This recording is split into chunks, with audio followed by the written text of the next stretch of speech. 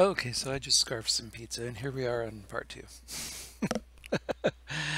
Okay, so with the init, we're going to keep going, num vertices, and we're going to say we no longer need that variable, so that's great.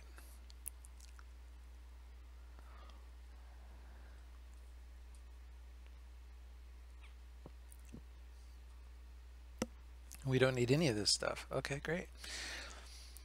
So we just need a loop like this.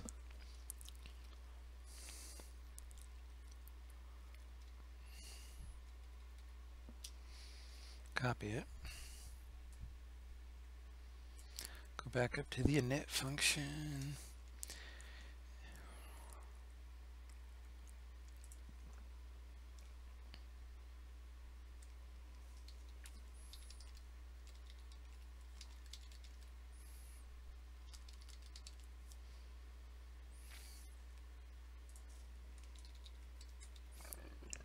Excuse me again.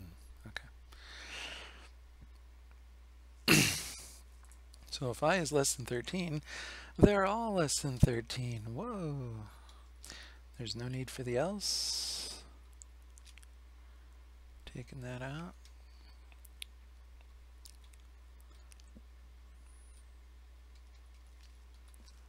Everything moves in.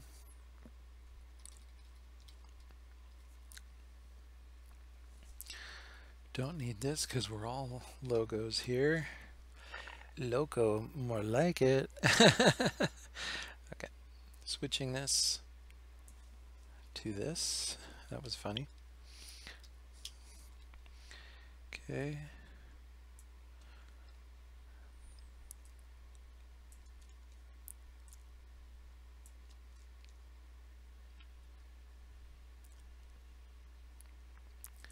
System. Do we use logo position? I forget.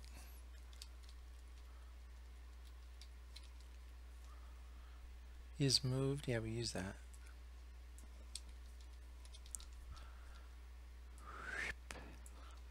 Oops, what am I doing? There we go. This vertex logo position. So do we use that? Yeah, we do. So we're fine. Keeping it in there. Everything's good. So far, I think we're good. Let's comment that out now down here. Just going down here. Might as well just delete it, but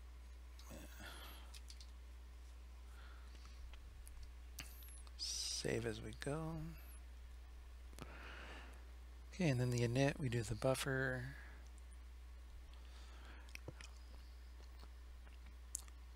What part of this are we actually going to put in the, I don't know. For now, though, we're done. We're done with the initialization of the logo. See, creating the buffer, and then binding the buffer, and then taking the, yeah, we need this in my init. So let's see if we can just copy this to the init. Okay, right up here.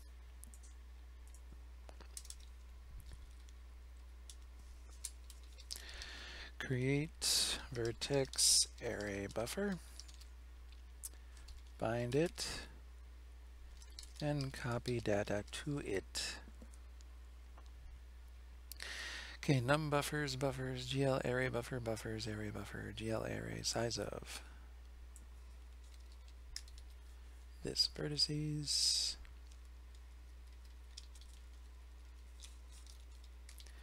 This vertices, there we go. Looking terrific. Okay, comment that out.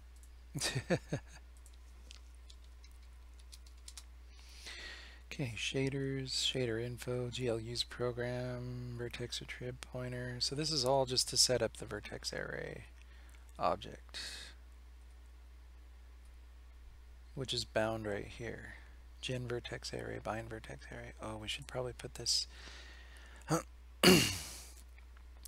We're going to leave that, and then we'll take this with us into the beginning of the init function. Hello. But actually, we haven't needed it until now. So let's just put it right here.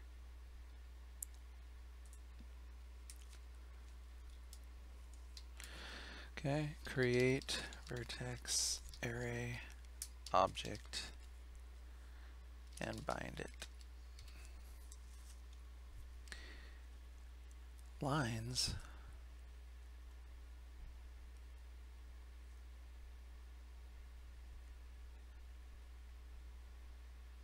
What have we done? What have you done?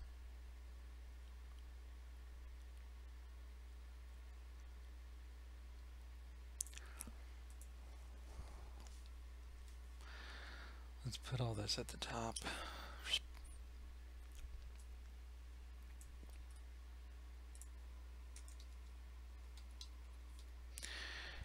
Instead of lines, we're going to say logo for the VAO.